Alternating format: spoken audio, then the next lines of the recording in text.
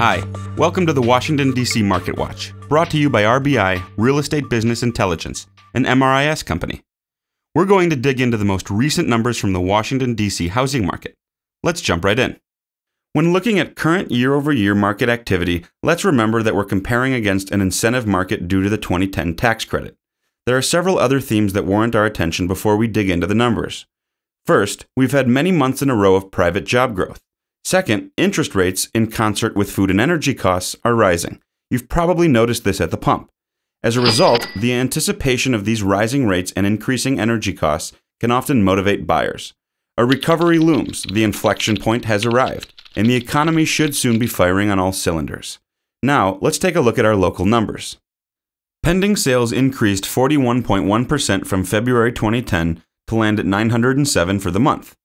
This could be partly the result of the calm before the 2010 tax credit storm, and any further gains in purchase demand may be on hold until the summer months. Inventory shrunk by 15.6% down to 3,002 units. Buyers still have plenty of product to sift through. Inventory levels should expand as the spring market revs up, but sellers won't list quite as many homes as they did when Uncle Sam was luring buyers with free money.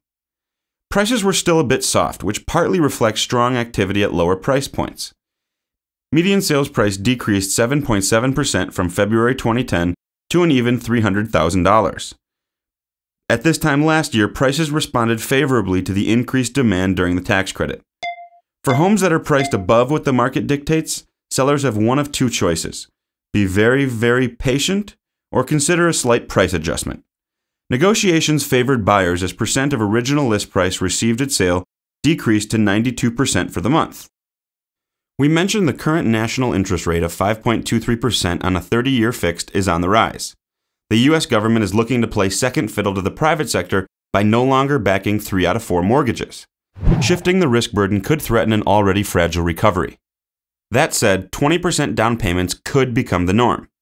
Based on national average home prices and earnings, the Center for Responsible Lending estimates that it would take 14 years for the typical American family to save for that 20% down payment. This prospect could motivate buyers, but probably not to the same extent as the tax credit, which is why we're waiting until summer for real apples-to-apples numbers. Until then, that's the Washington, D.C. MarketWatch. Be sure to check back next month for the latest.